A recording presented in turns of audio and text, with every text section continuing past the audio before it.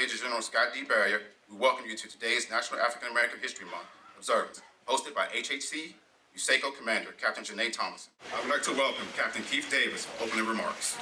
As we celebrate the historic accomplishments and contributions of African Americans to America, we would be remiss not to recognize the resiliency many of these brave men and women had to endure as they strove to find a place of dignity in an environment that once placed restrictions and boundaries on them, making credibility in their accomplishments difficult.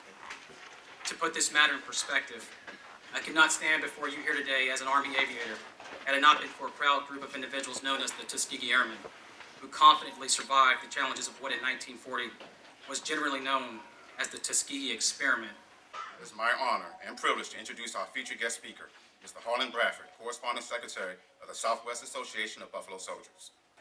The national theme this year for Black History Month is Success Always Leaves Footprints. This is representative of the primary mission of our Buffalo Soldier organization.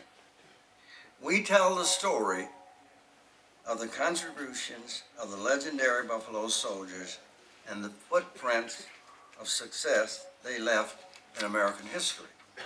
The Buffalo Soldier contributions and loyalty to our country are legendary. They were not rightly recognized at the time. However, we learn of their actions because success always leaves footprints. It's a history that has to be told, and it's a history that has to be told over and over again. Much of it's not in the history books. Huachuca has a long history with African American soldiers.